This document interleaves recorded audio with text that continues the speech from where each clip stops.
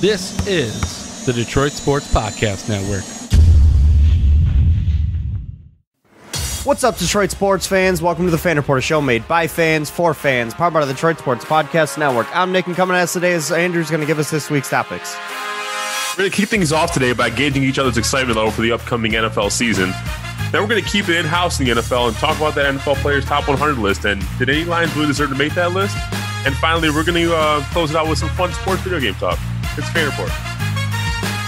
Okay. Well, so obviously we didn't have an episode last week. Very busy between the two of us and all that stuff. But we're back this week. Actually, surprisingly, a lot to talk about. Sports are back. Sports are back. We have sports back. Have you been watching the NBA restart at all, or no? No, I've been too busy. But sports are back. We switched to Spectrum, so like I could finally like stream all my channels on my phone now and everything. Nice, yeah. So I've been watching them left and right. Yeah, I will say I've watched a little bit of the golf tournaments when I could have, because those are usually going on during my work day, and if I'm not busy at work, I can just pull it up on my phone.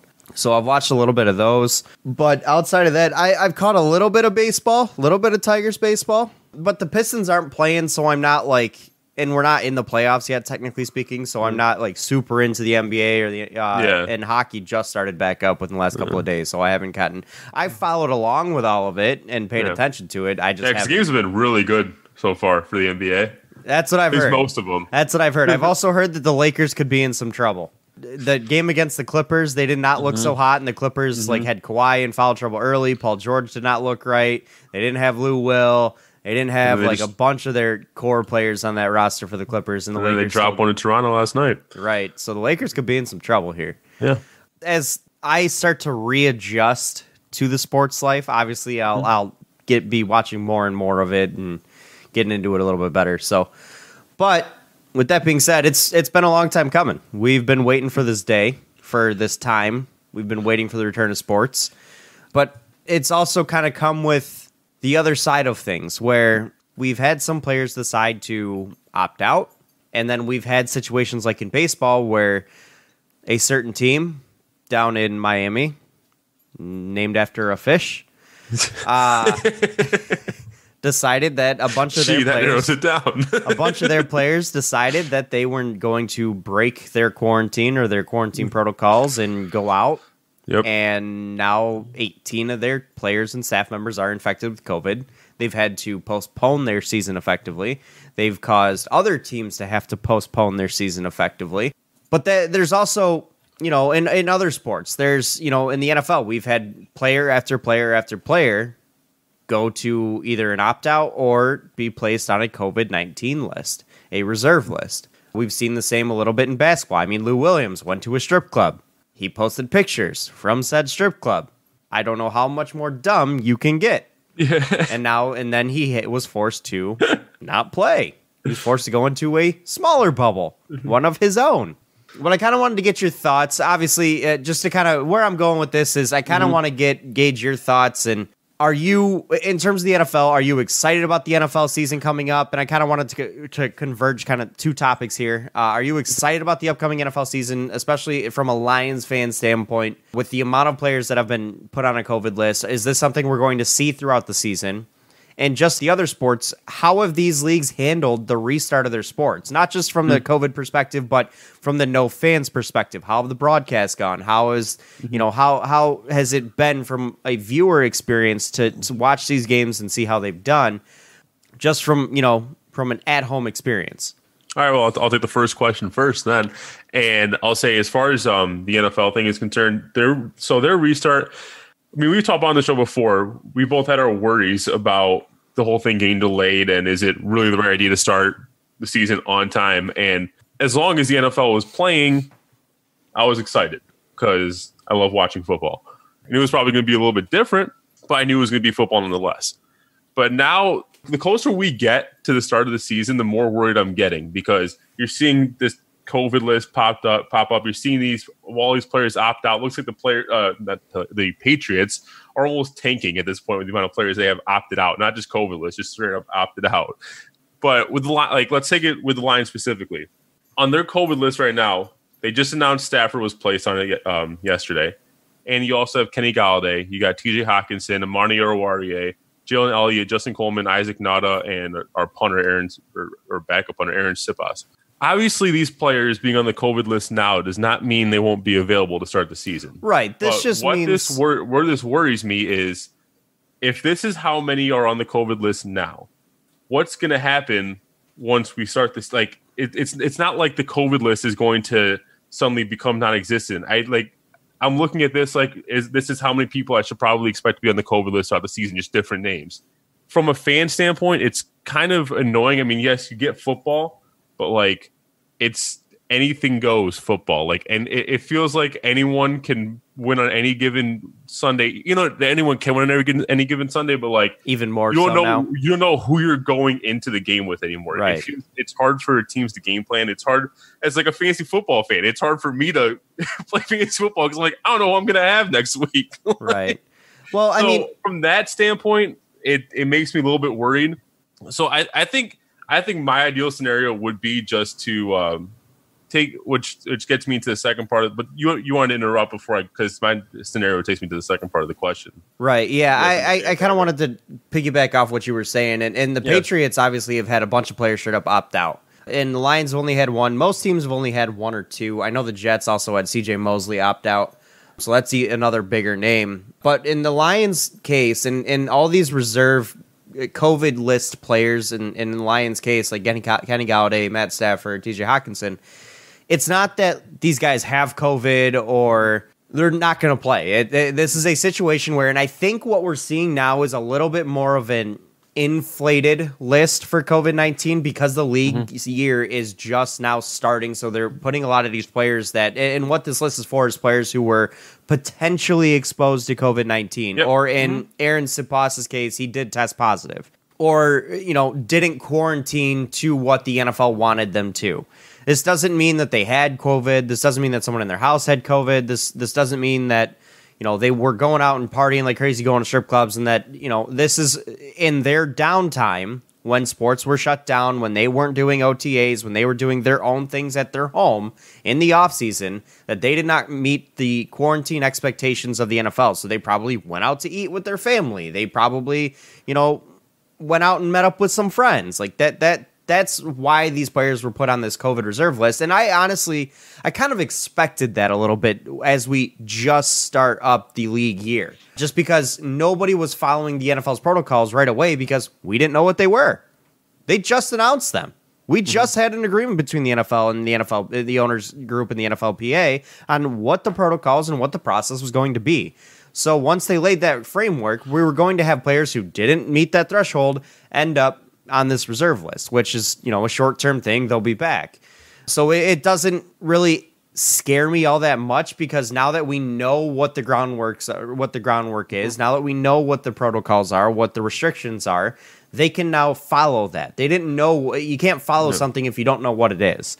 So that's why you're seeing probably what I expect to be a heightened number of players on this reserve list. So it doesn't worry me as much now that the league year has started. Players know what they're supposed to do.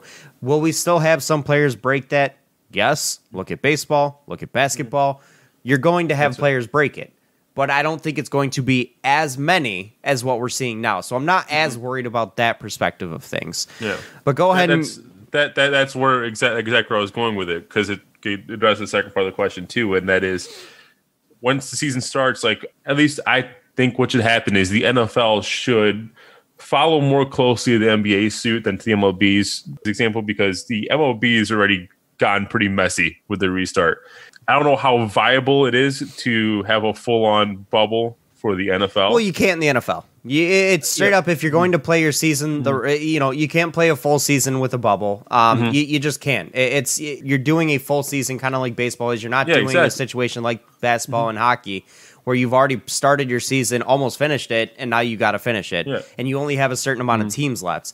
Yeah, you think about it, when it comes to a football team, how much personnel? I mean, you're talking about a normal football team is probably as close to 52 players. Plus, you're going to have a taxi crew of some sort, like a 25-man practice squad that travels with your quote unquote, in the bubble with your team. Plus, probably 100 staff and personnel. Times that by 32. There's no way any bubble exists that can house that. Yeah, that's what I'm saying. I don't know how viable a bubble is, but the NFL needs to come in with stricter, more clear defined restrictions in an attempt to mitigate what's going on, the risk of what's going on with the MLB right now, where you have like whole swaths of teams that are exposed to COVID.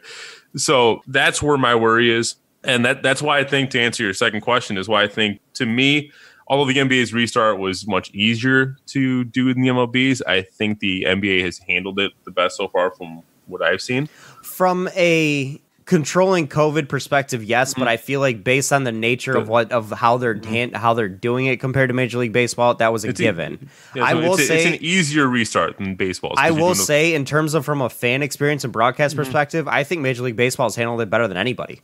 What's annoyed me for both sports is the funneled in crowd noise. I actually don't mind it. I think they've done an okay job with it. I think they need to add a little bit more excitement.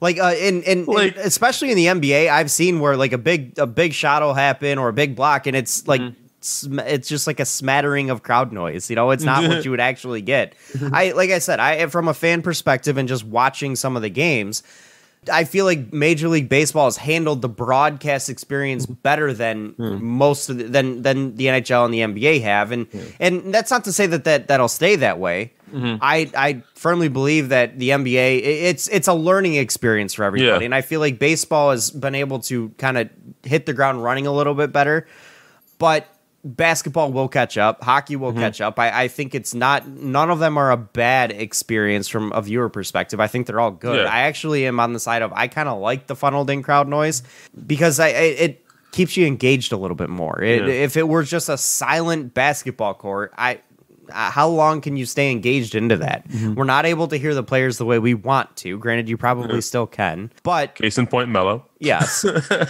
but I don't think in a completely silent NBA arena outside of, or NBA court outside of, you know, the shoes squeaking and players yelling at each other is something that's going to keep your average fan engaged. I think you have to have the crowd noise in there. You have to kind of give it more of a regular broadcast experience to really heighten that experience as a fan sitting at home watching these games, to really kind of feel normal. So from my experience with watching the NBA games, at least, I haven't really noticed their funneled in crowd noise until, like, for example, free throws is what really annoys me. Like when the supposed away team is shooting free throws, they like turn up the crowd noise. But like, knowing in my head that's artificial, I'm like, all right, you're just being annoying. Well, I mean, now mind you, most of this crowd noise isn't actually in the court. It's just for the broadcast. So yes, as far as I know, I don't think they put it in the hall itself. I don't think the players can hear this. I think it's purely on the broadcast. Yeah.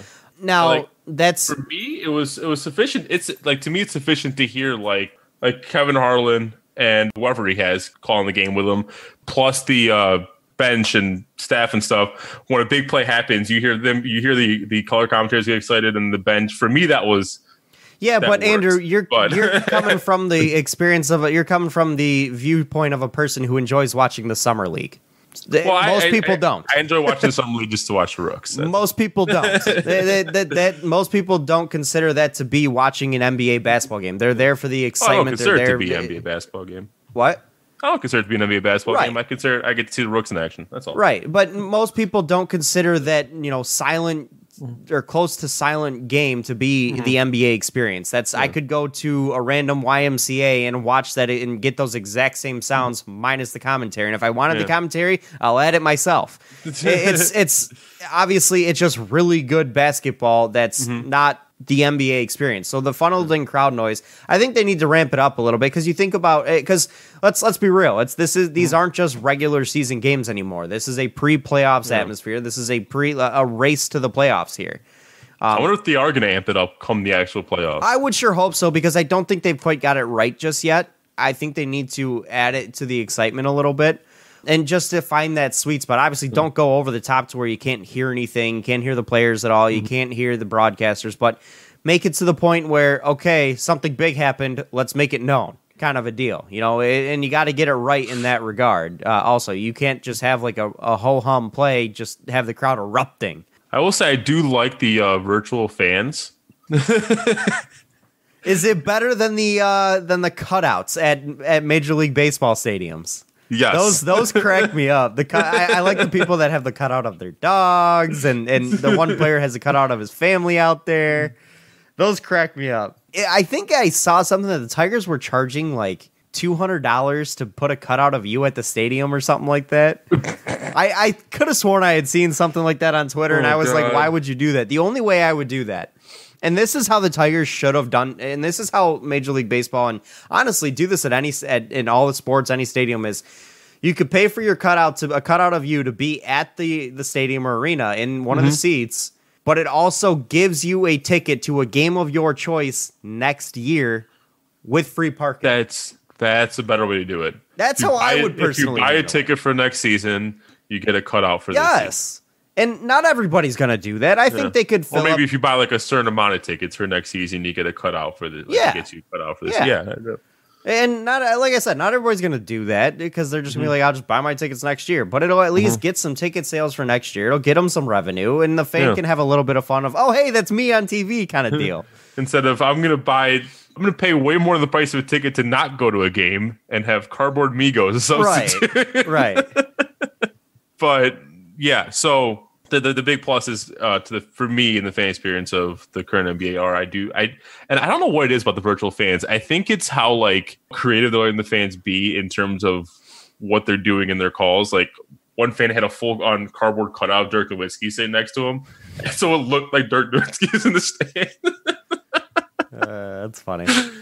I guess I do wish that they zoom in a little more on the fans sometimes. They kind of ignore that they're there. Well, that's for the most part. That's one of the things that I've noticed with the broadcast for all the leagues is they haven't quite figured out the filler time yet. Yeah. And baseball's got a lot more of it in terms of quantity than the NBA or the NHL does. I mean, but the NBA and the NHL have a lot more long framed filler time, because the whistle stoppages and the ice stoppages in the NHL of, okay, goalie throws the puck. Now we got to get everybody lined back up for the face-off. And, where normally in the broadcast, we would see them pan to the crowd or to a player and give some background on them. Well, there's no crowd, so we've got to figure out how to fill that time. And Major League Baseball obviously has the in-between pitches. That's one thing I've noticed that they're still trying to figure out is that filler time. What do we do in this time frame? And at first in baseball games, they were just showing the broadcasters in their homes a lot or wherever they were. They were showing a lot of the broadcasters, which I'll be honest, I'm sick of seeing some of their faces, so I don't need to see them. I think that's unnecessary. I think it's a little bit too much. I think maybe you show a little bit more of the skyline or a little bit more of the players, something along those lines to give you an idea, a little bit, just more variety in the filler. And I think all the sports are still, it's a work in progress to figure out how to balance that a little bit better. Yeah. So to circle it back to the main question here, so you're not as, well, I should say this, your excitement level is not as affected by the COVID list, the growing COVID list, because you believe that the COVID list will be, this is basically as big as the COVID list is going to get, and it'll be much smaller. Yeah, no, I think this is probably as big as you're going to see the COVID list get, unless a handful of players end up breaking their quarantine rules and going out to a strip club, a la Lou Will, posting pics all over the place, and then and then 7 people get infected, and then the whole team gets infected. That's a different story. That'd be more like what the Marlins are dealing with right now, where they had 18 people get infected. That's a catastrophic situation that you really hope to not have. Obviously, you do kind of plan for a little bit, but you don't really have a workaround. So in that case, that's an excessive situation. From what status quo, like what we expect things to go, I do think this is what the largest of the COVID list that we will see come once the season starts, because players will know what their expectations are versus before they didn't. So I do think that it's really not something to worry about right away, but it is something to keep an eye on. But I think this is probably the biggest we'll see. All right, let's keep it in-house in the NFL. Well, hang on. I do have one question to kind of encapsulate my second question of that. How do you feel? If you had to grade all the sports on how the restart has happened in terms of quality of play, quality viewership experience, how they've handled the whole no fans COVID situation. How do you feel that each sport has, give them a grade, has handled the restart? So I have not followed the NHL's restart. So I kind of I'd give them a B plus or an A minus. They've actually been pretty good. The games have been very exciting. It's been good. It's been a little different, obviously, but I felt like hockey was one that was going to be pretty solid just based on the nature of the sport. There's always a heightened electricity with just the sport when it comes to the playoffs anyway, so I felt like that was going to carry over, and it has. I felt like hockey's done pretty good. In terms of viewership experience, I give it more closer to a B. Again, it's trying to figure out how to fill time in between the play. So, and well, for me, the NBA's restart it's an A. The only thing I can't really think of what I would do differently other than improve the virtual fan experience from the viewers at home, kind of thing. Improve like what they're seeing, because it does look kind of choppy when you watch it.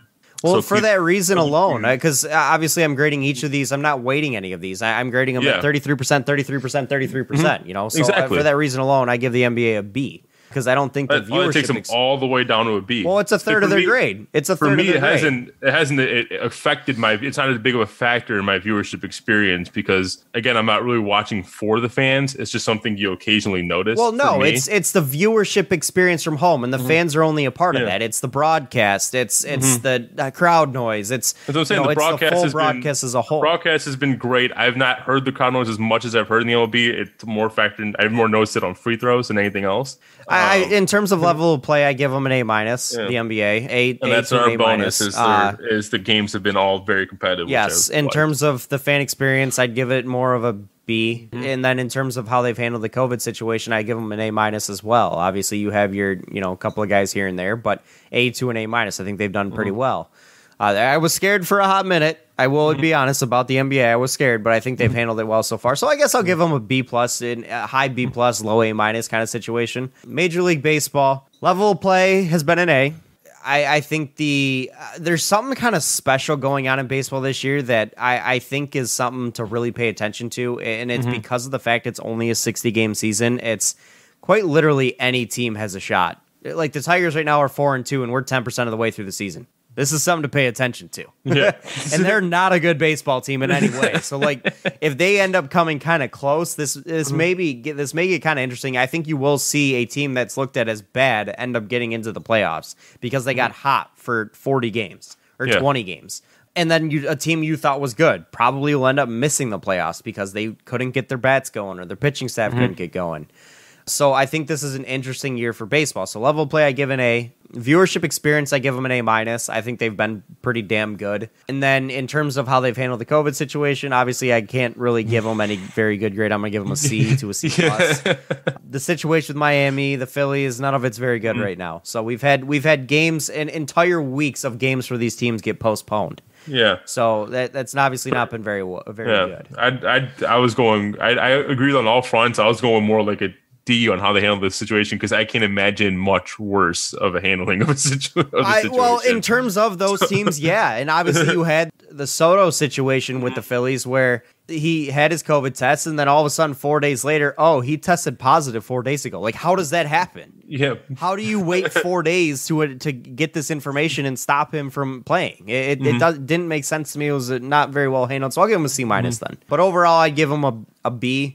That C minus really knocks them down, but everything else has been pretty good. And then the NHL, I give them level play an A to an A minus, viewership experience a B plus, and quarantines in the bubble situation obviously is an A. They've had almost zero issues so far. Knock on wood. They've got two bubbles, the East and the West. They've got them two completely separated. Then they'll probably conjoin them come time to the playoffs. But overall, if I had to give all sports a cumulative grade, I'd go an A.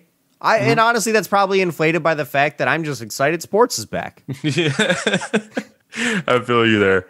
If you want to continue the conversation, chime in on Aerial Fan Report. Hit us up and let us know what your thoughts are on the sports restart as a whole, and where your excitement levels after the Lions. Yeah, we're curious to hear what you guys would grade each league, what you guys think of the broadcast experience, the level of play, and just to see what your thoughts are. Do you like this new age of sports or this temporary new age of sports? Yeah. How do you feel about it? All right, keeping it with the Lions, though. So the NFL's Top 100 was just completed last week, and there was no Lions representation on this list. The question we're posing here is, Nicholas, do you think anyone on the Lions deserves to be on this list, or are you not surprised by the omission? I mean, just looking at the list, and that's really what you do when you're trying to go through this. You look at the list to really get a good gauge on it, and to see the guys that are towards the back of it. Now, mind you, one player on the list technically was a Lion last year, but he was traded to the Eagles this year, and that's Darius Slay. Yep. So there is that. So you kind of sort of had a Lion on the list, and this is more based off of the performance in years past. But he's not a Lion anymore. Now, seeing the names on the list, towards the back of this list, guys like Darius Slay, Darren Waller, Allen Robinson, Jason Kelsey, Frank Clark, Chris Carson, Buda Baker. Names like that, can you pick a Lions player that is better than those guys? Because I don't know that I can. Trey Flowers did not have an excellent season last year. The only I can say that Galladay was better than Allen Robinson. I don't know that he was. That he was. Just on stats alone, he got more yards and touchdowns, which is what they're citing in their NFL 100 list. Is Robinson led the Bears in yards and touchdowns. What was Kenny Galladay's total last year? Just barely more yards at 1190, and he had 11 touchdowns. How many catches? As opposed to Allen Robinson's 7. Oh, how many catches? Yeah, that matters. It does. So that was on a 28 receptions on 48 targets for a 58.3% catch rate. Wait, what? Sorry, that was 2017. That sounded low. I know. I was going to say 65 receptions on 65 receptions on 116 targets for 56. So Allen Robinson had a lot more receptions than Kenny Galladay did. He had 98. He had a lot more receptions, almost hit the century mark. The yardage, obviously Allen Robinson isn't as big of a deep threat as Kenny Galladay is, and that's where you're seeing Kenny Galladay getting more yardage and 33 fewer receptions. And the touchdowns also, Allen Robinson is as much of a red zone threat. You can make the argument. In all reality, I think Kenny Galladay is the one guy you can make an argument for. Trey Flowers didn't have a great season. Stafford got hurt halfway through. He absolutely would have been on this list. And honestly, you can even make the argument he deserves to be on this list going into next year, just because of the way he played last year. Now, the year prior doesn't help him. So maybe the past couple of years where he's been hurt has kind of hurt him and knocked him off this list. But Justin Coleman doesn't deserve to be on the list. I don't think he had a very good season outside of his first few games. And beyond that, who else? Because Kerryon Johnson got hurt.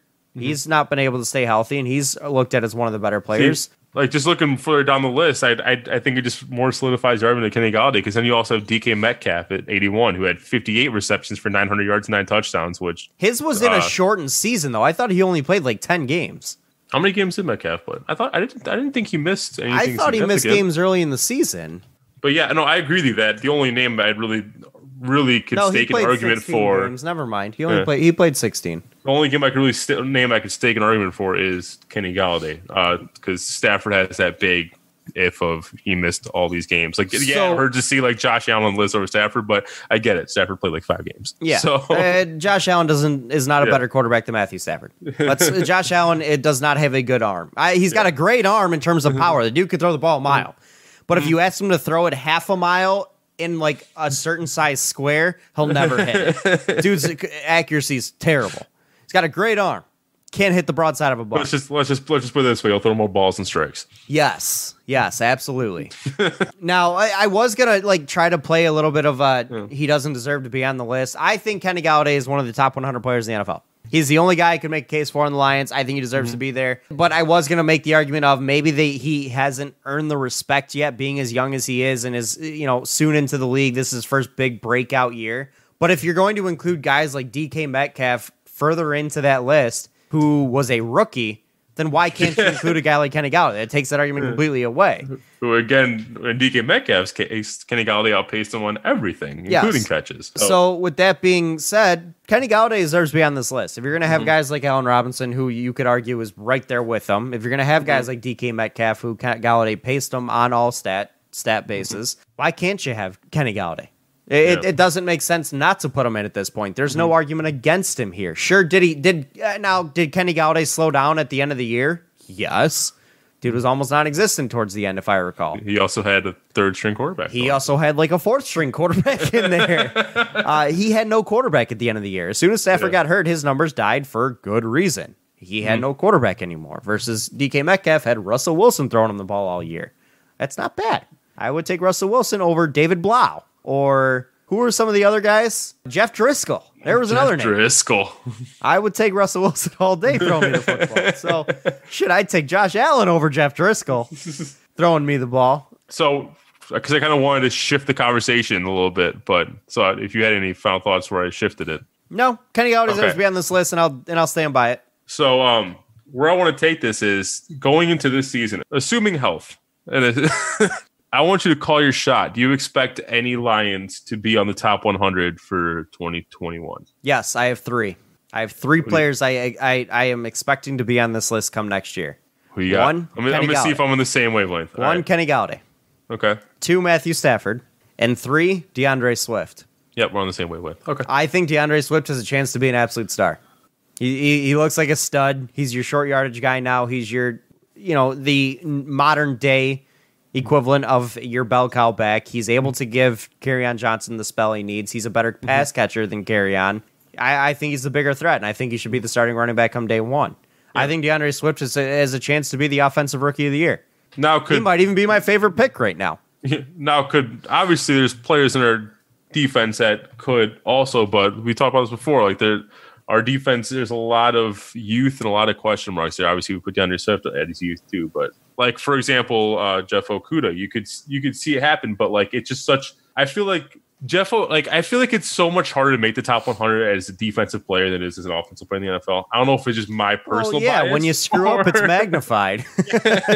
Especially as a defensive back, when you get burned, it looks bad. I feel like Jeff Okudah has a bigger hill to climb to get in that top 100. I'll agree with you. I think that's a defensive guy I would stake my claim in is Jeff Okudah. I think the one guy who's got the biggest potential on the defensive end to make that top 100 list is actually Trey Flowers, because pass rush is so important. If he has a 10 sack season this year, I think Trey Flowers is on the list, because that number right there is so influential in how a game turns out. That sack number, if you're able to rush the passer, and Trey Flowers is obviously very talented at it, but he didn't have any help last year to get him free. If he's able to rush the passer successfully this year, I do think he makes that list next year. I think he's the biggest threat, in my opinion, on that defensive end, on that defensive side of the football to make the top 100 list going into next year. I think Jeff Okudah is right behind him, but I think he's got a bigger hill to climb. Just because I think I would argue it's even harder as a defensive back than it is as a player along the D line to make the list, because when you screw up, it's magnified. If someone burns you, guess what?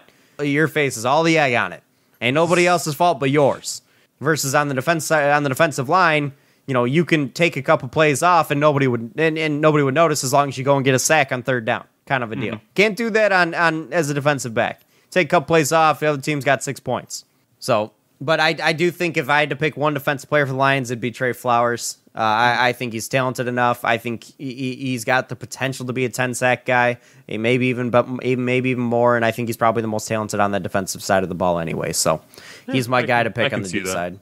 But yeah, we're both taking our claim though in 3 offensive players. Yes, and I'm calling it now. I'm telling you right now, DeAndre Swift will be in the conversation for Offensive Rookie of the Year, provided he stays healthy. Provided he stays healthy. Where are you drafting in fantasy? He's going to end up pretty high. Third round? That's usually where your high-profile rookies that aren't like bona fide Saquon or Zeke Elliott. Zeke Williams. You usually go around third round. Yeah. High third. Yeah. So that's about where I expect DeAndre Swift to go in fantasy. Probably late third. I'd be willing to take a flyer on him. I'm a little scared of the Lions in particular, and putting that much stock in a Lions player outside of Kenny Galladay scares me. True. And even Kenny Galladay at this point scares me to put stock in. Yeah, for sure. But anyway, because like I don't know who. Where do you think a guy like Derrick Henry goes? Yeah, he's easily going top 10. You think? Yeah, Derrick Henry's going top 10. God, he scares me this year. Like last year, I was all aboard the Derrick Henry train, and you know it. I was all aboard the Derrick Henry train, and I mean that 100%. I said he's going to be one of the top 5 fantasy players, in top 3 in running backs. He will be the guy. Go after him. I didn't end up with him in any of my leagues, and I was pissed. What happened? But a guy like that, though, where he is going to be focused on that much, and a guy who is a short yardage guy, runs up the middle and takes a beating, I'm scared. I'm not going to lie. I'm a little scared this year on him. But it's like throwing the Hulk down the middle rather than throwing Captain. It is. I mean, he is 250 pounds. All right, let's take it to our closer. ESPN tweeted out a graphic that I thought would be fun to talk about on the show. And it relates to now defunct sports video games franchises. And basically tweet out 9 franchises saying you only get one choice you can revive one of these franchises, who would it be? So I thought it'd be fun for us to take a trip down memory lane with this a little bit. So the 9 sports franchises that you have the option of reviving, or sports video games in general, you have the option of reviving here, are MVP Baseball, NBA Ballers, SSX, Fight Night, NCAA Football, NFL Street, MLB Slugfest, ESPN NFL 2K, or NBA Street. Okay, so I think there's one. I really don't think it's that tough. I think there's one clear one here, and actually, it's so clear in my mind that as soon as I say it, I'm going to disqualify it. Really? Yes. Anything other than NCAA football, you're a liar. You're straight up a liar, or have never played the game. NCAA football is one of the greatest games ever made. It's honestly got one of my favorite sports games. It's the precise reason why I say it's a tough one, because for me, I am torn between NCAA football and ESPN NFL 2K, and here's why I'm putting NFL 2K in that list. That is my number 2. It's because I feel like, as like a sports video game fan, I feel like I almost have there's the benefit of having ESPN NFL 2K back is kind of twofold, because Madden has kind of been resting on its laurels. They've kind of been coasting, and their game is basically just a roster update at this point. They're not really doing anything. You're not wrong. So, in my opinion, 1, we get the superior NFL game back, and 2, I think the added competition will get you 2 great NFL franchises back in the fold rather than one mediocre one. And which is why that one was the one I was torn between, with that and NCAA football. In all honesty, that era of Madden 2 was arguably a golden age. Obviously, the best Madden was soon after, like a couple years after the 2K games went away. So I don't know that the competition is something that will drive the Madden game to be any better. I think 2005, between what Madden put out with Madden NFL 2005 and 2K5, I think that was the best single year for football. I don't disagree that was the best single year for football video games. Plus, you also still had NCAA football 05. But I will say, like, the common consensus that I've heard is that Madden 09 is probably the best Madden game. So the 2K games not being there really didn't have any effect on it. Wait, is 09 the one with Brett Favre on the cover? I'm trying to remember. I think so. So it doesn't really have an effect on. It may not have had as much of an effect on Madden's performance in that regard. But I do think Madden has gotten kind of lazy, and that's why I would say that But when it comes to NCAA football, those games are so beloved that there's still people out there that release a roster update every single year for the last NCAA football game that was played. And I think it was 14, if I remember right. There's still a roster update that comes out every single year for that game. That's how much that game is beloved. And that's why I say, like, it's such a clear winner for me in this that I almost have to disqualify it, because there's so many people that would agree. I would argue most would agree. I'd probably say that if you've played any of those games and were a fan of football games, that's your pick, because we still have Madden. Now, I will say the argument for NFL 2K, I do think it is one of my all-time favorite football video games. It had so many different effects to it. It had the fans being shown, which really wasn't as widely expected in most games back then. It had the in-the-helmet cam, if I remember right, that was totally new. It had a different feel to the speed burst, the sprinting. It had a different feel to breaking a tackle. It had The halftime was awesome, too. Right, the halftime was cool. You had for that broadcast experience that was awesome. That was totally groundbreaking. And then you had the extras in the game. You had your own house that you got to decorate as a fan of a team in your own specific way. Your crib, if I remember right, as they called it. It was an awesome game, and it was totally fun. I wasted hours on that. Here's the thing with NCAA football, where it... Your mic just went crazy. Did it? Oh, jeez. Here's the thing with NCAA football, where I also feel like it could be even better, not just because of, like, obviously next gen update graphics, but it can be an even better game. It's because unless I'm living in an alternate reality, I seem to remember last year that the NCAA Board of Governors voted to allow student athletes to be paid for the use of their name, image, and likeness, right? Kind of, sort of. They did allow something along the lines of they did allow them to make money off of their names and likeness. I don't know if it pertained to a video game, so to speak, and it may have only been certain conferences. I know there's something along those lines that was thrown out there. All I'm saying is it opens the door to having a fuller NCAA football experience you can actually use the real player names, Right. get a little closer to does. likeness, and it makes me even more excited to play NCAA football. That's why I'm torn between the two. And I'm if we're eliminating it, I'll go ESPN NFL 2K. But I'll be honest with you, 2K had the edge because of the twofold benefit that I was envisioning in my head. That's totally fair. On its own, in a vacuum, it's NCAA football. The reason the opportunity to get man off its ass. The reason I take NCAA football also is because of that. In those games, especially in the later ones, you had the potential to play as a local high school player. Be the start playing a local high school team and get recruited, go through that experience, and then become the star on campus in college, which was awesome. I felt like that experience was so cool. But obviously in some of the newer football games you can play in college, and then in the NBA games you can play in college and then go and be in the pros. And I feel like, that's something that they can bring into a newer 2K is start in college and go to the pro level. The thing also about 2K games that I give them an edge over the EA Sports games is they always seem to be just a touch, or even more so than a touch, interactive. They a little bit more immersive. You feel like you're more into the story and more into the feel of the game, and it's not just playing out like a movie that's already picked for you. Like in the new Madden career modes, like the long shot thing, it felt like the whole thing was kind of already there. It wasn't very good. Versus some of the 2K story modes were pretty damn good. And I felt like NFL 2K would really immerse you into, a career mode where you do start in college, and maybe even 2K would go beyond that, and you start in high school and you work your way through college, and you have this whole hometown hero kind of feel to it, and it breaks out into you're an NFL star. And I feel like 2K would be the game that would do that, and that's one of the reasons I would feel like NFL 2K5 coming back, NFL 2K game coming back would just be absolutely insane. And that's one of the things I do kind of lean a little bit more towards 2K. Again, I'm disqualifying NCAA football at this point because I think it's just an easy winner. But outside of that, that's one of the reasons I would want an NFL 2K game to come back for sure. Yeah. Just out of curiosity, though, because I know you're a bigger baseball fan than I. Did you play either MVP Baseball or MVP Slugfest? Because I never played either of those games. Both of them. I played both of them. I prefer MVP Baseball. I played several different iterations of that game.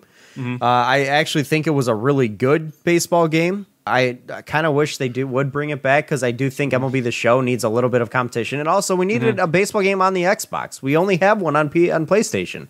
We only have The Show on PlayStation. We don't have a baseball game on Xbox, and I feel like that's a damn crime to cut out half to more than half of the market. So I think we need to see a baseball game come back to compete. But MVP Baseball, in my opinion, was a little bit better than Slugfest, for sure. I do want to shout out NBA Ballers, especially NBA Ballers Phenom that had Chauncey on the cover. I used to love those two NBA games. Ballers is pretty sweet. But I will agree that it's just one-on-one the whole time. Actually, no, there was 2-on-2, I believe, if I remember correctly. But it would need some significant updating. Right. You would revive for that. sure.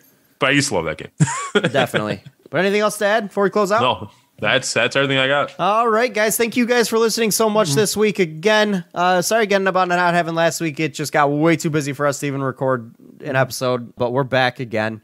We hope you guys enjoyed the show. We'll catch you guys next week. Follow us on Twitter at @RealFanReport, as we mentioned before. We'd love to hear your thoughts on everything. What game do you want to see come back? Give your reasons, and if you take the lazy way out with NCAA football, boring. So give us a good perspective, but also give us your thoughts on how the leagues have handled the sports restart. We finally got sports back, and we're excited. So, but thank you to you, Andrew. Thank you guys for listening, and thank you to Detroit Sports Podcast as always. We will catch you guys next week. This has been the Fan Reporters. Bye, fans. For fans. Thank you guys again. Have a good week. Peace.